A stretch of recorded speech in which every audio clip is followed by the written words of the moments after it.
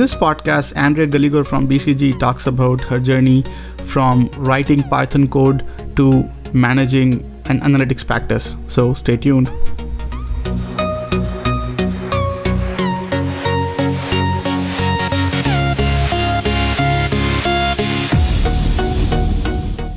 Welcome everyone to another episode of Future of Data podcast. Today we have with us Andrea Gallego, who is a principal and global technology lead at the Boston Consulting Group, where she is blending strategic and analytic and technology excellence to build world-class analytics-based solutions that deliver disruptive impact.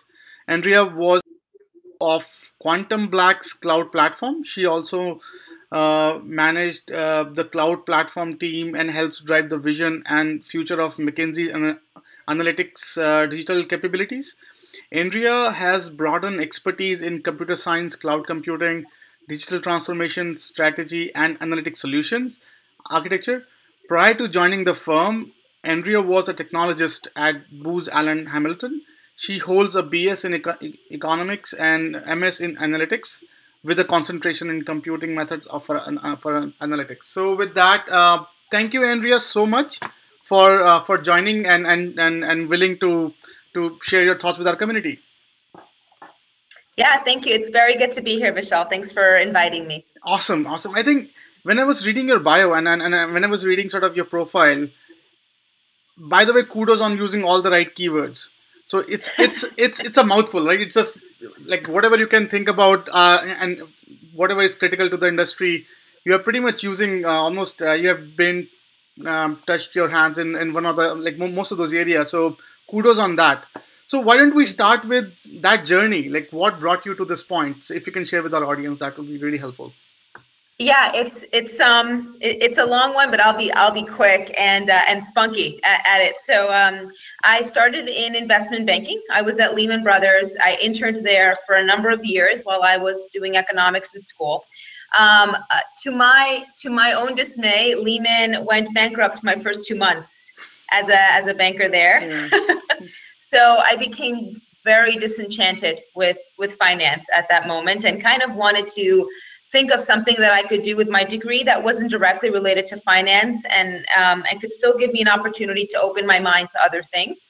And I got the unbelievable opportunity to scale a private foundation with a hedge funder and his wife.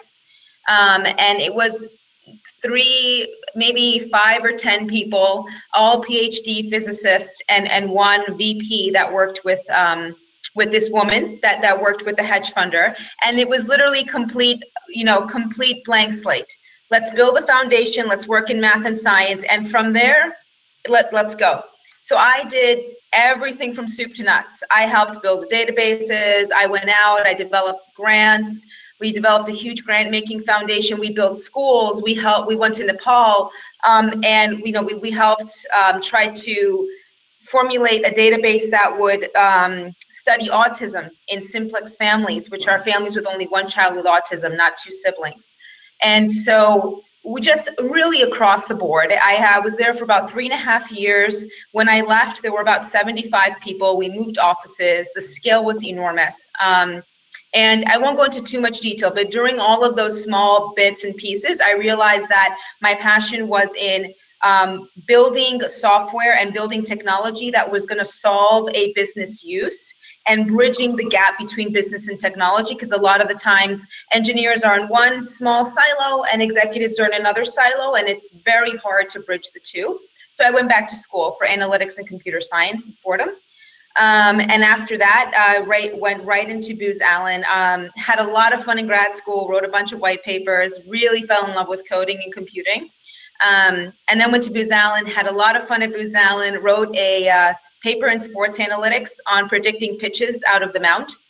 That was a ton of fun. We met a lot of good people there, and then got called by McKinsey to go work as an associate at McKinsey with a bit of a technical lean and help them implement projects that no longer are implementable by PowerPoint, which is, the older management consulting. And so I was there for about a year or so, I started using Amazon Web Services for my own use, and one of the partners asked me to scale that out. And so over the span of 1 to 2 years, we acquired Quantum Black as McKinsey, and I had built out our global analytics platform and became COO of that piece, and then got called in by BCG to do something similar, just faster, bigger, and greater. So here I am. We'll resume after a short break. This part of the podcast is brought to you by First Friday Fair, fastest AI-powered way to find your next opportunity. Check out the website firstfridayfair.tao.ai and find your next dream job. Let's get back to the podcast. That's fascinating. So let's talk about your COO role for a cloud computing platform. What all that work entails, if you can shed some light on that. Yeah, I like to say that it is the tactical, one of the most tactical C-level roles you can have, right? So there are a lot of roles that are incredibly strategic and visionary, and then you kind of, if you're sitting in a boardroom, you have all your chiefs and all your people, and everyone's talking blue sky, it's so fantastic, and then they look at the COO and they go, here, go do it. And the CEO was like, oh my God, how are we going to do all this, right? So you end up being, it's an interesting role because you have to meet everyone's needs, not only your boards, but your steerco, your end users, your internal users, your client. You have to meet everyone's needs, finance, ops, security, everyone, right? While still meeting certain goals and while also still being a bit of the, I don't want to say Debbie Downer, but sometimes you have to be the challenger. You have to be the one that says, listen, this is actually not operational, right? This is a fantastic idea, but to operate this idea, we're going to need, $30 million more and 300 more people. And that's simply not a feasible task in 5 to 6 months. And this is very hard in the world of management consulting where, yes, we can do it. And the entrepreneurial spirit is always the answer. And so I learned to say yes and a lot, which I got from a very, very dodgy improv class in college. So you have to do a lot of improv because you're just kind of like, yes, yes, and we'll do it in this way and that way and the other way. So you're kind of letting them know that you're not going to do it right now, but with a very yes, we'll do it attitude. So you wear a ton of hats, right? I manage the P&L, I manage the team. You are part of the strategic vision, you are part of the mission, but you are very much expected to also be hands on the ground and the kind of combat team out of the other board members. Interesting. So I think one thing that's really fascinating about this stint was that so typically we have seen operating officers coming out of legacy L&Bs and sort of your right. So it's rarely have I seen any like a good seasoned analytics professional tapping on to do the CEO role. What was it like compared to your analytics and data sort of projects? How different and how like if you can shed some light on how was it experience? You mean the difference between being like a consultant and then going up in it's always very hard to remove yourself from hands-on work when you're an engineer at heart. And so you have to deal with the balance of delegating a lot of the work that you used to you have a passion for, right? Still find a way to keep a hand in that work, but realize that your job is more to find the right resources, find talent that is smarter than you, which is hard to swallow for some people, right? But really bring in people that will challenge you and let you know, listen, we can do this better, and that's the way to go.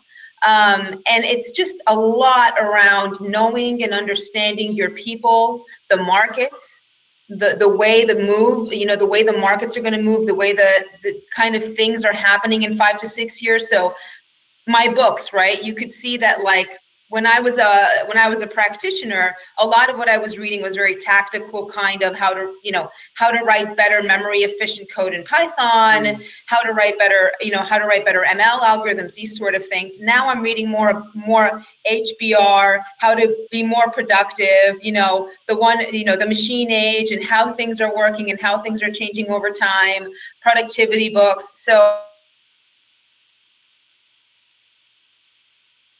you're worried about how do I build the leanest and most productive team for our goal. Interesting. Um, Thank you so much for sharing that, by the way. I appreciate that. So now let's talk about your current role. So if you can shed some light on what do you do now with BCG, and what does really principal and global technology lead mean in terms of BCG? Sure. So as a principal, that means I'm a fairly senior consultant. I'm a couple of rungs below our partnership. So I am a consultant like everyone else. I have obviously an analytics and a data leaning. So those are the projects that I'm mostly focused on. And so a lot of my work is interfacing with C-level and C-1 level executives that need to understand, I'm transforming my organization. What the hell does that mean? Right. Or I bought a data lake and it broke, right? I mean, these are the things we run into nowadays. So that's part of my job. And my other role is being CTO of our practice, our Gamma practice. So driving the strategy, vision, and mission. We'll resume after a short break. This part of the podcast is brought to you by First Friday Fair, fastest AI-powered way to find your next opportunity. Check out the website firstfridayfair.tao.ai and find your next dream job. Let's get back to the podcast. So now, thank you so much, by the way, first for shedding light on that, and I truly appreciate that. So now let's talk about. I ask you your thoughts about analytics at scale. Like, so what do you think about what are the essential? And I think in your role as a CEO of Quantum Black, I think you shed some light on sort of doing things at scale. So what do you mean by what is the essentials to having analytics at scale? If you can shed some light on that. Yeah, so I'll be consistent. I recently gave a talk at Data IQ on exactly this topic. And so I think there are 3 pillars to success: technology, people, and design.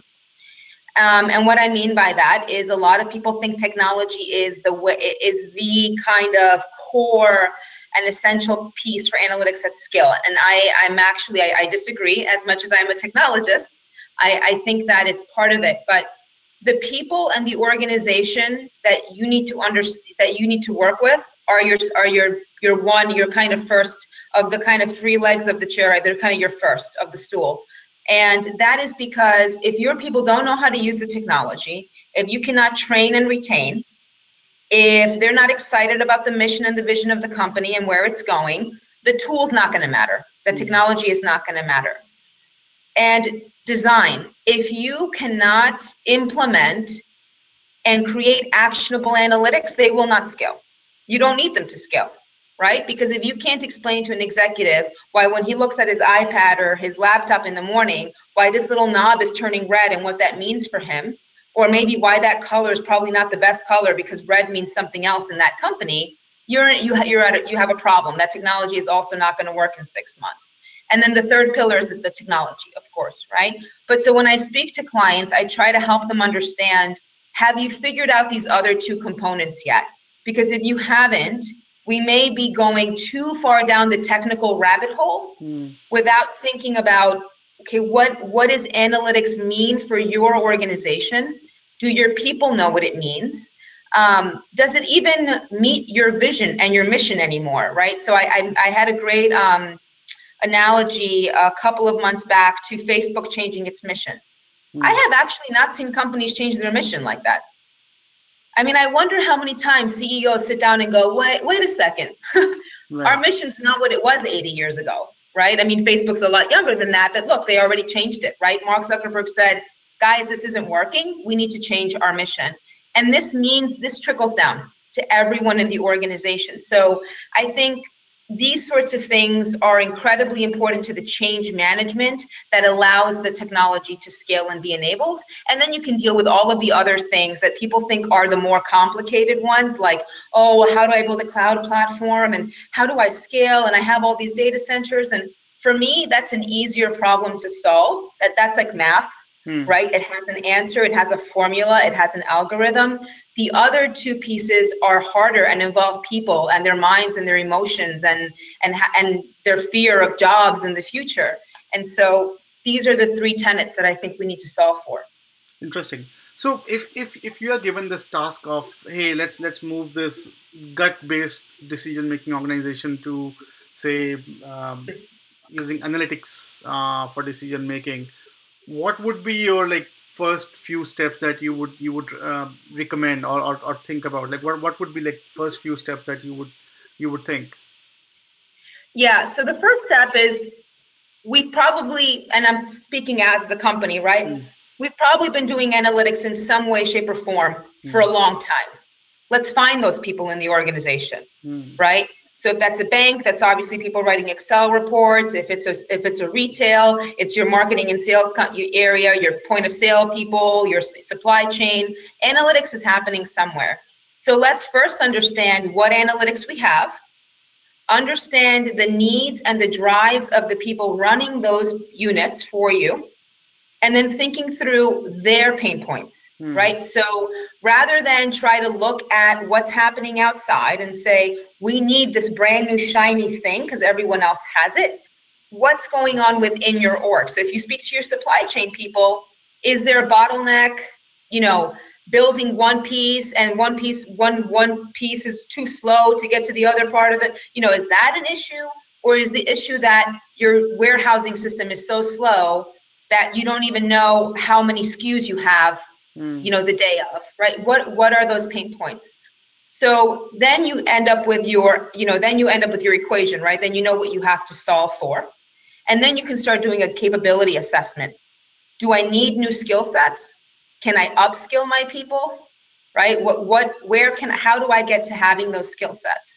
Once you do that capability assessment, then lastly, you can start thinking about, okay, now what are the new pieces of tech that I either need to purchase? Do I need to acquire or acqui-hire a small company? Are there some partnerships or vendors that I can have, right? So then you start your build versus buy work, right? So it's kind of an in-outward kind of thing. It's almost like a personal thing, right? You need to first realize you need to change as a person, and then bring the external work in. Interesting. We'll resume after a short break. This part of the podcast is brought to you by First Friday Fair, fastest AI-powered way to find your next opportunity. Check out the website firstfridayfair.tao.ai and find your next dream job. Let's get back to the podcast. No, I think that's well said, Andrea. I think I remember. I think last week I had a conversation with one of the executive at a company, and we were talking about maturity, like how to attain a good maturity. And I was talking to this gentleman that, hey, you can do this, and pretty much it somehow you are saying the same thing. Find all the analytics sand within your company. I think that's beautifully said. And what I was telling this gentleman was that, hey, every group in your company is at some maturity, right?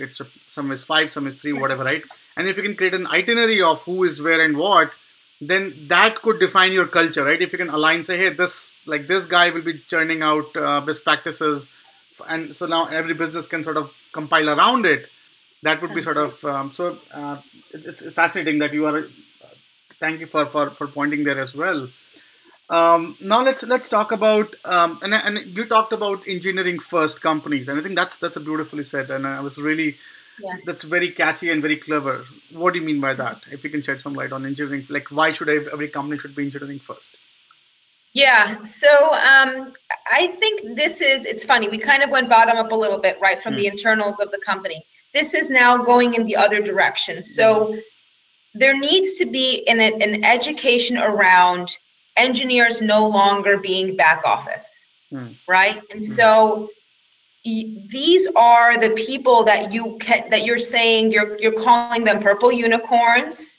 You're calling them unicorn herders. I mean, you see all these crazy titles now for these people you cannot find because they're in so much demand that they're expensive, they're buzzy, they're giving talks at conferences. Yet when a Fortune 100 or Fortune 500 brings them into their company, they're not revered, right? And they're not seen as front office, and they're not seen as kind of your money makers, because they're not sales, they're not partners, but they're building the engines and the software that is allowing you to make that money, and to allow your salespeople to not be left without, excuse me, but a pot to piss on, right? Because if your salespeople sell something and that thing doesn't exist, you've just gotten an incredibly bad brand in the market. And so the companies that, and I see C-levels scratching their head all the time. We want to be more like Amazon. We want to be more like Google. We want to be more like all these, Netflix. And I'm like, well, their engineers come first. Right? They listen to their engineers. Their engineers are at the steer codes. Their engineers are at boards. Their engineers come first, right? And that doesn't mean you have to give every engineer the biggest salary in the world. I mean, there needs to be junior engineers and senior ones, et cetera. But when you have a VP of engineering or an engineering manager, they need to be thought of as people who can provide thought leadership, can whiteboard with C-levels, and have their visions taken into account. And then you start becoming an engineering first organization, right? Because then it's no longer, this is our vision and our strategy, go build it. Interesting. Right? And so that's, I think that is going to take some time, because it's just, I think what's going to really, and it's funny, right? Because we're in the millennial age, the kind of big millennial gap of people. The younger people are coming into, senior level organizations.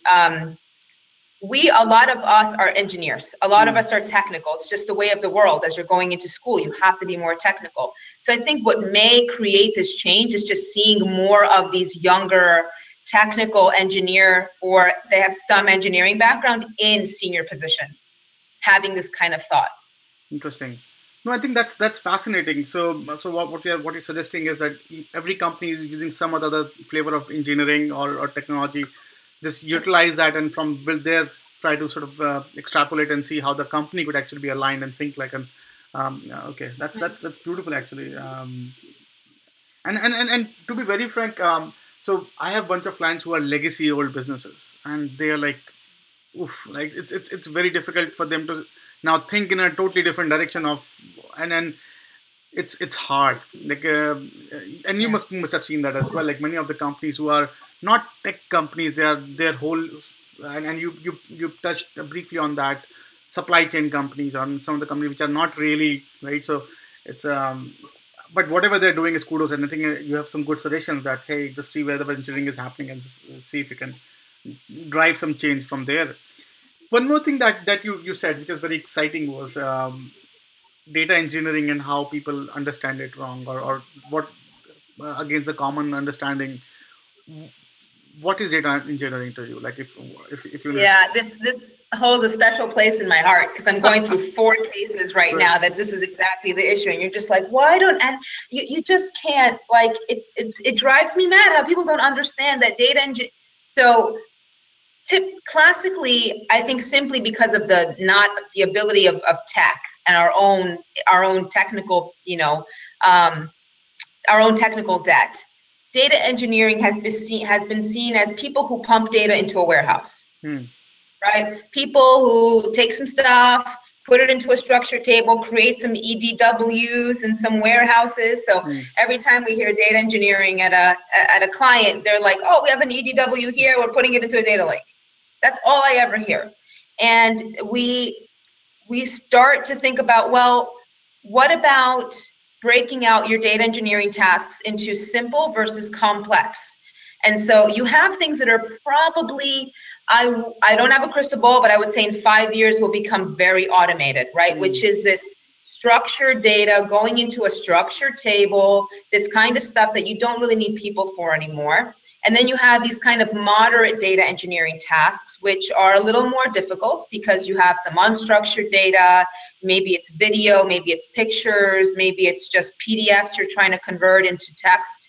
And some of that is automated, but some of that needs some people.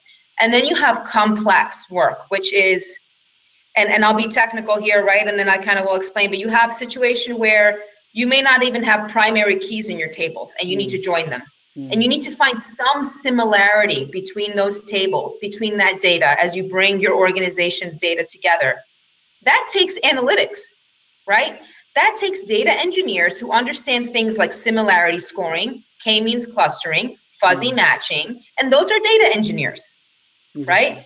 Those are data engineers. They're just advanced data engineers with a very particular skill set. And we tell this to our clients, and their minds kind of just pop open. They're like, "What? We've been looking for the wrong people. What are we? We're oh my God! Someone fix the job descriptions right now." And so there is this mentality that data engineering, data science, data analytics, and they're all this kind of siloed, very waterfall method. You do this, then you do that, then you do the other thing. You need a person for this and this, very assembly line. When analytics and data science, they kind of all, a lot of people have a similar skill set. And they can be, and it just depends on where they spike, right? So data scientists are pure math people, right? They can change algorithms, they can make algorithms, they can make things more efficient. You have your engineers that know how to build software, and then you have your kind of data people that actually know how to munge and manipulate and extrapolate and make new data, right? And so I think there's just this very limited and shallow understanding of what it means to use data for better and to create a better data asset. And it's not just SQL.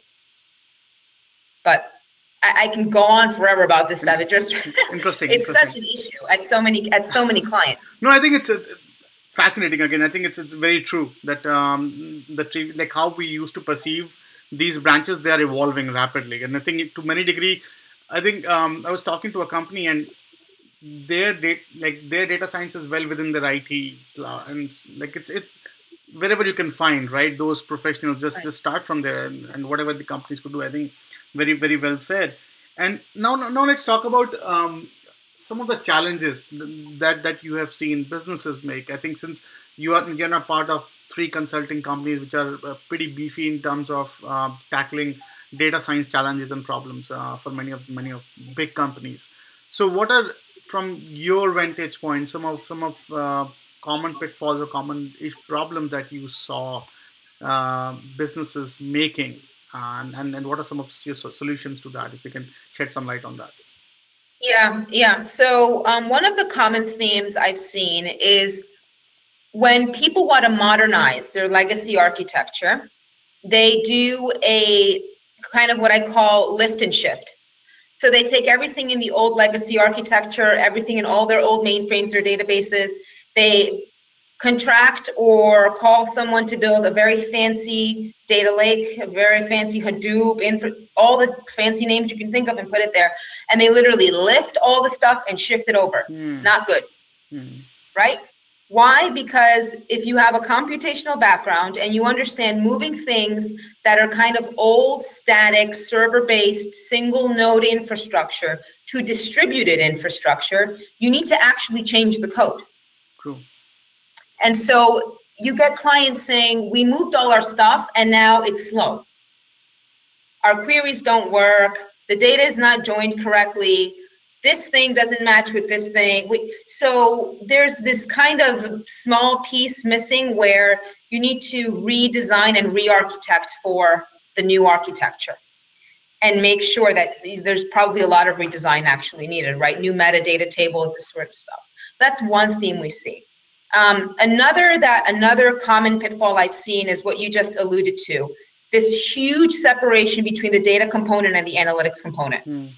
So we're going to focus on all the data first. We're going to create a CDO. We're going to do data governance and data lineage and data provenance, and it's going to be amazing. We're going to meet all the regulatory standards, and we're never going to get hacked. And then maybe we'll do some analytics.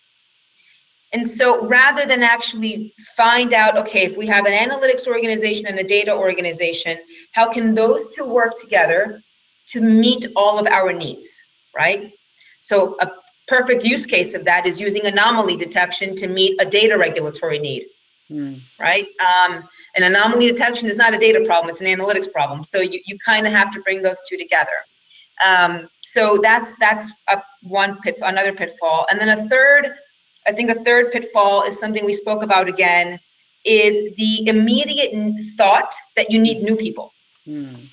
Oh, I need new people. I need lots of new people, people everywhere. Lots of, I have gaps. Everyone's stupid in my company. They're old, they're stupid, they don't know anything. And you're just like, hold on.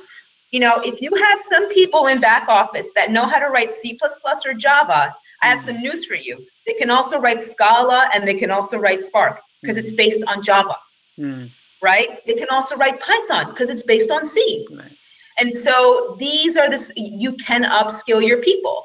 Now, of course, some people don't want to be upskilled, so you have to manage that. But at least think about it, right? Don't freak out about the fact that you don't have these like fancy titles in your organization. They are just titles. Your people might exist in your org. You don't even know it. So those are the three things I've seen. Interesting. And I think well said. And from even our one vantage point, people is number one. I think. And you rightly pointed out, and I typically tell them, hey, are you looking for data scientist or data science, right? We have to understand between the two, right? So chasing a unicorn versus getting yourself in that mindset of how to get that. And I think I remember a couple of years back, and you slightly alluded to that as well. Like most of our interaction with anyone who say, hey, we are data science. Yes, we have like 1,700 people doing data science in our company. Beautiful PhDs we have hired and they're doing amazing work. I said, okay, what are they doing? And they're just dumping data and putting in Hadoop clusters. What next? Nothing. Can you query that? No. Lake, Swan, yes, it is everything. Like it's ocean. And I think you went there as well. It's just like it was ludicrous to saying, hey, really, like, do you have a business problem to begin with? Or I said, no, now we are trying to recruit a business problem. And it's like, oh man. So exactly. It's like, wow. Exactly. Well, I think well said. I think this is, I think we hear them. Now let's talk about some of the success stories that you have heard, that hey, people doing it beautifully. What are some of the tenets of, what are some of the things that you picked? Hey, this is amazing. Like you don't need me, probably I need you, or something. What are some of those sort of thoughts? Yeah, so I'm a big, I have a lot of friends there. One of them is my mentor. Netflix is absolutely, so they take add all the buzzy words and actually do it, right? So when people say agile and working in a team that can only eat one pizza, all these sorts of weird people are like, what is that? What do pizza teams even mean, right? What are these things? Netflix does this incredibly well. Not only do they pay their people very well that deserve it, but their technical principles are just phenomenal, right? So I took some of my own guiding principles from them on, being a service-oriented company that only thinks about building an API, right? So they could care less if they're siloed. They have to be for certain issues, right? You have to be siloed. So they always think about what is the service contract we are creating with each other in each of our small units so that our services always work together. And that to me is the trick to a lot of scale. And people say, right, the API, right? The API is important, yes, but there's a people piece to this as well, right? So how are they communicating on a day-to-day basis, right? How are they sharing code? How are they making sure that their services work with one another? What are those pieces you're putting into place? And so Netflix does this very, very well. And I follow all of the code they write. They open source a lot of their work, which I think is another great tenet to success and something that legacy organizations are incredibly afraid of. They think it will completely dilute their market share. The first question we tell them when we say, what do you think of when you hear open source? They think just the revenues are just red in their mind. They think we're going to lose IP, we're not going to get any traction, blah, blah, blah. So I think looking at these organizations, I mean, Netflix is obviously a very, very powerful and rich company, and they open source a lot of their work. So knowing what to open source and knowing what to hold close to the heart is also, I think, something that I like to look at them for. Amazon is my other very, very big, big company that I follow, Jeff. I've met a lot of the Amazon leadership. We've worked at McKinsey and at BCG. I go to their conference every year. I think Jeff Bezos has this mentality of the minute you start to relax, the minute you start to think you have it under control, your company is done. Yeah.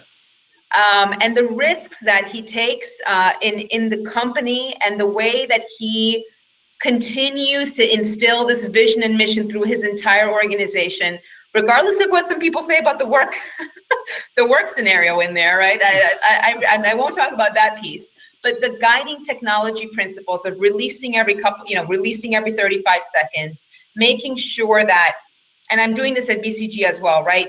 Build the tech in response to what the people are asking you to do. You may not like it. It may not seem great and fancy at the moment, but if they're asking you for something, build for it. And then kind of build on top of that. So I think Amazon has been amazing. And so Netflix as well. The only other kind of company that I'll touch on, because I interviewed with them and they have a very interesting model, is Goldman. So funny story. So I go to interview with them as an engineer. And of course, they're putting me through the ringer on the whiteboard. And then I ask them, so what do you guys typically code in? C++, Java? I'm like, I do Python and C. I'm not a Java coder. They're like, don't worry about that. We wrote our own code. And I was like, okay then, right. So they are very undercover technically advanced. It's very strange. You never hear about you kind of hear them a little bit under the hood, but they're one of the first companies to ever take on Docker Enterprise and Dockerize their entire, try to Dockerize most of their work, while being what you would consider pretty legacy, right? And so I try to follow them as well, because I'm very curious to see how are they managing that change. Because they have it harder than Amazon and Netflix, right? They have traditional bankers and traditional investment banking and traditional trading, and how are they managing that change and staying abreast of the move, of the tech move? So those are the three I follow pretty often. Well, thank you so much for shedding light on that.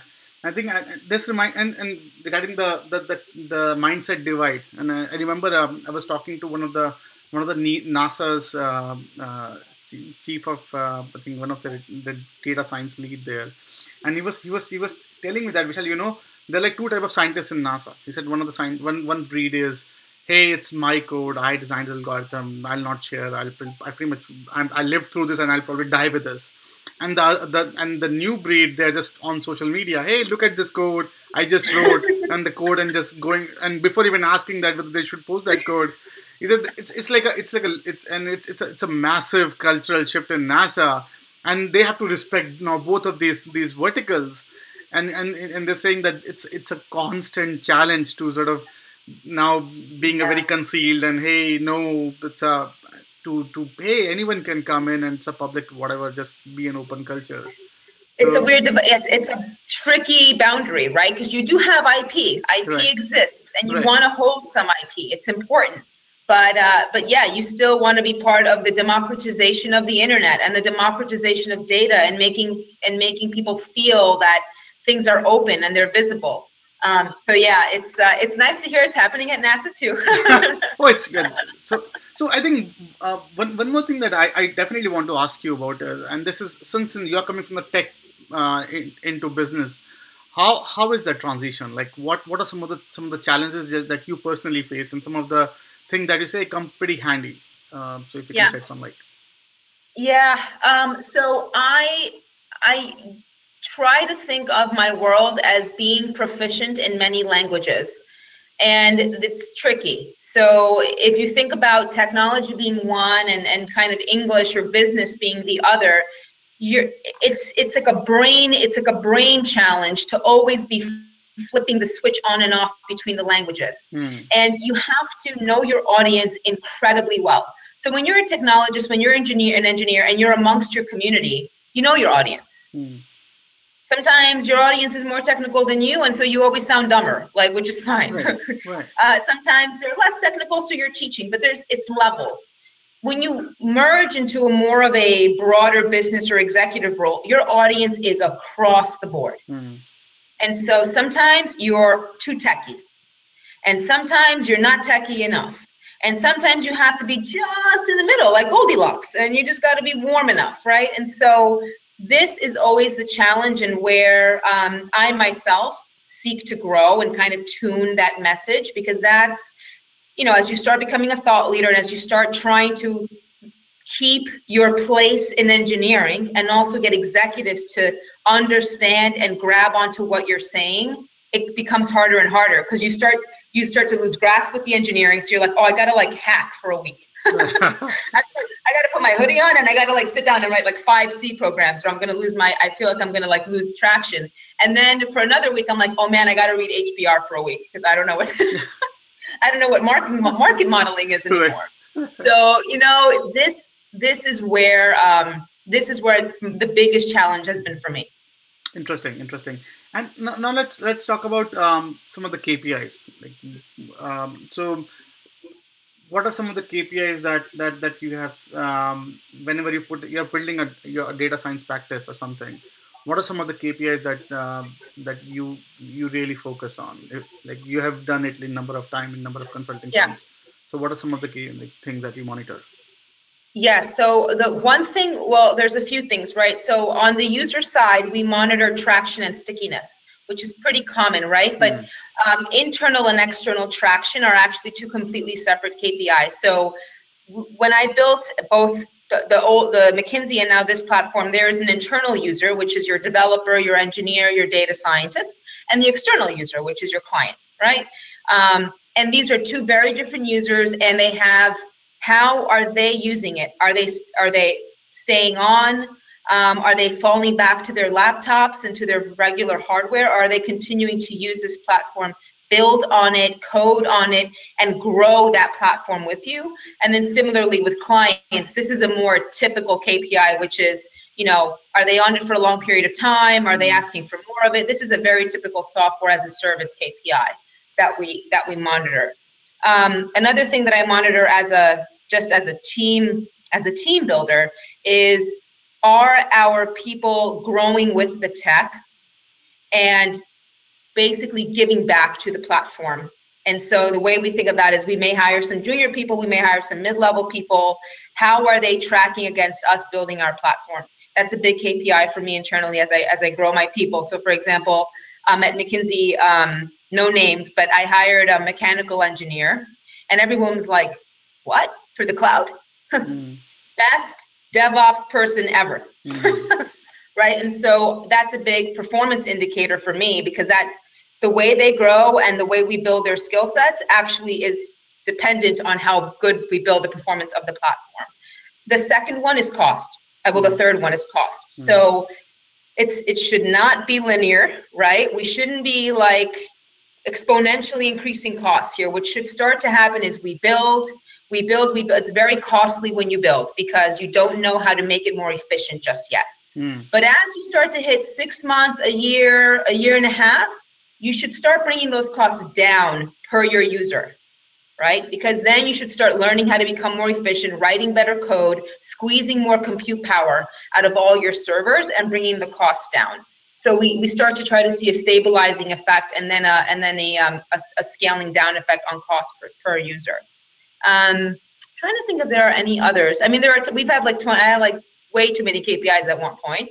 Trying to think. Yes. So the very last one is training and enablement. So we try to make sure that our people are being upskilled continuously. And so one of the KPIs we use are our people learning more? Are they going to conferences? Are we helping them? Are they taking their own self-learning? Are they going on Coursera, Udacity, things like that? Are we helping them do that? And how can we help them do that? So Confluence, are they writing knowledge docs on Confluence? Are they open sourcing for the things we allow them to? Are they writing blogs? Are they becoming thought leaders? So that's another big KPI for us internally. Interesting. Now let's talk about hiring a bit. I think, and you briefly touched that, like getting a mechanical guy for DevOps, and so what are some of your hacks when it comes to hiring? What are some of your cheat sheet? If you can shed some light on like who to hire and what are some of your thinking? Yeah. So the first thing is, I recommend that the hiring managers for the first week hire them, like actually recruit with the recruiters. So I've seen hiring managers take a step back a number of times. I am a very hands-on hiring manager, so I source myself. I spend a week or two on LinkedIn Recruiter, and I source profiles. This is incredibly important, and it actually means a lot to the recruiters, because the recruiters have no idea who these profiles are. And like you very well said earlier, one data scientist in one company could be a completely different person in another company. So you can't expect your recruiters to know what you mean by DevOps. You have to let them know. And that's kind of more of a way of working that helps hire faster. A hack that I usually have is, I call it guerrilla recruiting, but you just got to go out there. You know what I mean? You got to go to the meetups. You have to go to conferences. You have to go with your swag. And as an engineer, you have to take your other engineers. You got to take your doers. Don't take the recruiters to the conferences. This does not work. Like, if they sit at a table and they say, here, fill out an application, if you are not a company with an incredible brand just yet, that will not work. But if you have a data scientist who's super cool and also ends up sitting next to someone else who's super cool, and they start talking and I would love to work where you work, blah, blah, blah, that works better. Interesting.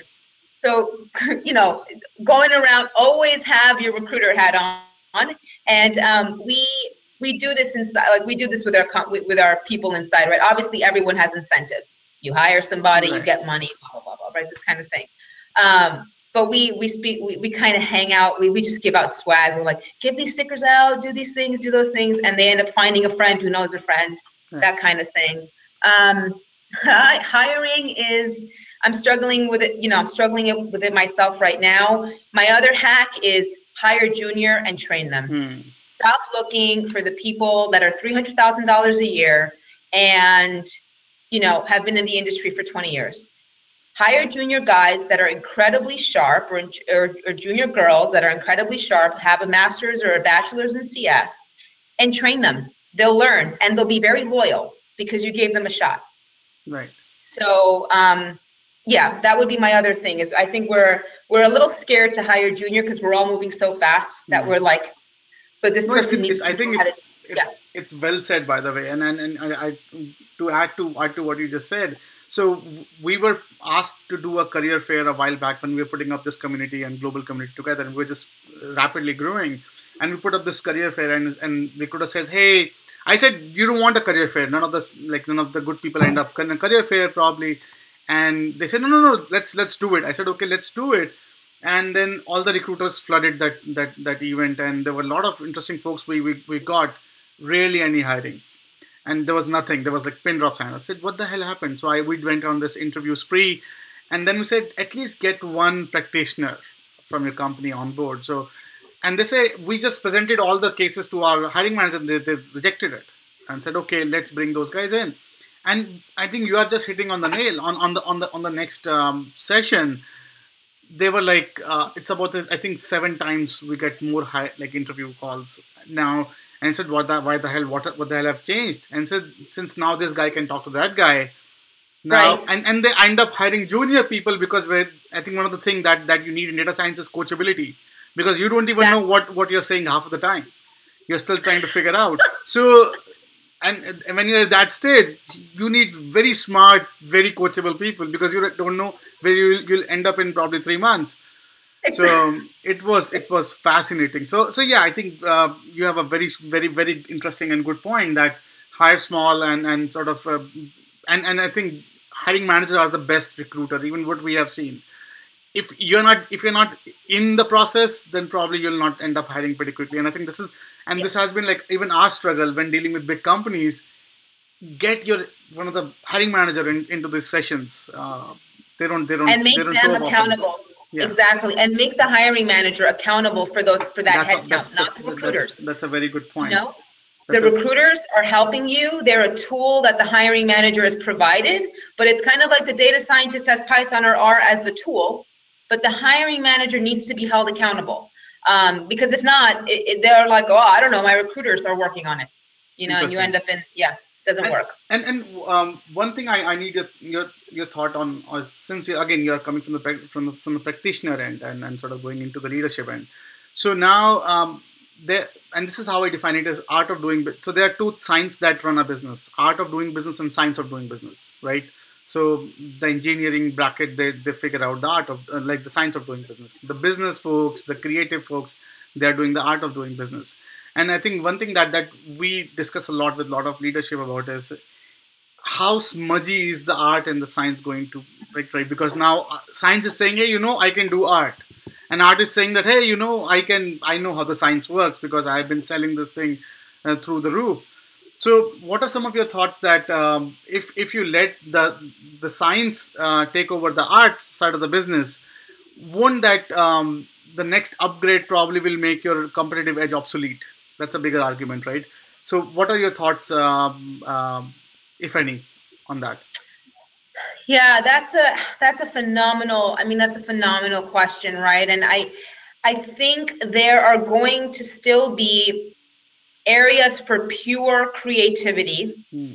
and then areas for pure science. And I'll give an example. So you need space to think through the blue sky, Hmm. right? So you still need people that are unencumbered by quality assurance, regulation, and the day-to-day, like, we need to check these boxes for this to actually happen. For example, look at the pharmaceutical industry. I'll never see those things become smudgy between the creativity and the science, because True. if they, no one's going to be like, what if this drug did this? Right. I'm going to go build the drug now. So I think there's a very big gap, but you still need the ability to tell people, okay, this is the innovation arm of this Hmm. pharmaceutical company.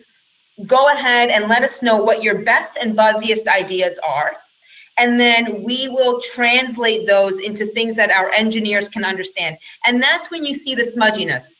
Hmm. That's when you see the people who can take the crazy and these wild ideas that people are thinking about and sort of funnel them into something that a pure scientist or someone who is very, very detail oriented and wants a lot of structure to understand. Because to me, this boils down to personalities. I Hmm. think you're going to have personalities that kind of are a little bit in both camps, right? I find myself as one of those. You probably are one of those, right? And then you have personalities that cannot deal with startups. They can't deal with things moving fast and things all over the place. They need super structure. And you have some people that will never work for a corporation because they hate structure. Hmm. So I think there'll always be a need for both.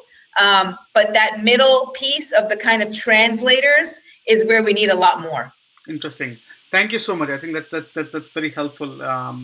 So now let's talk about your secret to success, right? So if we talk about one or three things that really have worked for you throughout this journey of, and which is making you so far successful in the thing that you endeavor to be in. So what are some of the tenets or some of the things that you think are hacks that you can sort of give to our community, saying, hey, these three things probably could help? Yeah. So the first thing is to I'm gonna try to say this the right way, because I think it's calculated risk Hmm. has been one of the things that have made me successful. So I'm not someone that can just leave a job, or I'm not super entrepreneurial in that sense. I can just risk everything. But what's made me very successful is thinking about, why am I trying to make this leap? Why am I trying to leave this job to go to this other job? What are the mechanisms and factors, and what's the worst case scenario if this doesn't go my way? And if the worst case scenario is not that bad, then I go. And that's made me successful, right? Because I've made certain risks, but I haven't done them in a very flighty way. The second one has been emotional, just EQ. Hmm. I mean, I can't emphasize enough how important it is to have EQ in this day and age, where personalities and social media and everyone's feelings are completely out in the open, and everyone is hyper emotional. It's important to and I'll keep your stuff together, right? As much as you can, especially, and I don't like to say this a lot, but especially as a woman in the world, Hmm. in the kind of tech industry, but even as a man, right? I mean, it's important to, a lot of times I've learned this lesson the hard way, especially when managing a large company, a large organization in a company. you want to tell your people, I'm very transparent. It's one of the things that my teams like about me. But sometimes you want to walk in and go, this is all going to the crapper. This is, forget it. This is a mess. I'm leaving. I'm out of here. I'm taking a break, right? You can't. Right. You just can't. You have to keep it together for your team and be the person that instills faith and confidence. And that's made me successful, even though inside I'm like, oh my God, are we going to make it? This sucks right now. And then the third one is just a very old thing that my mom gave me, which is grit. Sometimes you just have to drive through, not around, not try to find a weird bypass that gets you there faster. It might take longer than you want it to. It might be harder. Just drive through it and it'll be fine. Interesting. Beautifully said, I think, Andrea. Thank you so much for sharing that. Now let's talk about your favorite read that you want to share with our audience. Yeah, my favorite read of all time or right now? I read a lot. Right now, all time, whatever right you can share. Yeah, so I can share. I think and it's Principles by Ray Dalio. It's pretty damn awesome. I'm halfway through. It's by the Bridgewater man. So I was actually pretty surprised. It was recommended to me by someone who found it, recommended by, I can't remember her name right now, but someone on LinkedIn, and they're like, oh my God, you got to read this book. It's crazy. And it's very, very, very good. So this in combination with my HBR is always on my table. Yes. Always. And it's very funny because look at this month. The Overcommitted Organization. Oh, yeah. I feel like sometimes I read these titles and I'm like, oh my God. And then under it says how to avoid team burnout. And I'm like underlining every single line. So those are my two reads right now. I think that's a perfect segue into, I think I was discussing with you before the interview about Rise and Think. I think that's, so what exactly is that if you can share with the audience? Yeah, so I mean, the only, I guess, piece I can share with the audience on that one is, in this day and age, we haven't challenged enough our levels of productivity. I think we've stuck with, I have to work 12 hours a day, I have to work 18 hours a day. If I'm super successful, it's because I work all these hours. And I myself am working on this, right? But sometimes I've noticed that if I work a number of hours, but I work in 20-minute spurts, and then I take a break to walk outside or work in half-an-hour spurts. And it's funny because I start thinking about, it's almost like Tabata or plyo in fitness, right? You're doing these very, very short spurts of intense action and then relaxing, intense action, and then relaxing, these kinds of things. I end up being 10 times more productive in 5 hours than I am if I'm just at my computer for 12 hours. And Rise and Think is an organization of mine which tries to help organizations rethink this way of productivity, not in, hey, everybody get a standing desk, right, but actual behaviors that you can change little by little that enable you to do this, right? So I think it's again, right, how to avoid burnout in an era where we're trying to squeeze as much as we can out of every employee we have. I think that's fascinating. I think I was talking to one of the Apple executives about the one of the watch team and the health one, and they shared the frustration on that as well. And I think they're doing a phenomenal job. And kudos to Apple, by the way, on that, because I think they have been on this mind trick of, hey, people need to detach at spurts, and I'm amazed that. You have been working on that problem, and this is beautiful. So, Andrea, again, it's a delight having a conversation with you on about sort of interesting topics. So now we are almost at the close end of the session. So, do you have any closing remark or parting thought for our audience that you want to share? First of all, this has been fantastic as well. So thank you.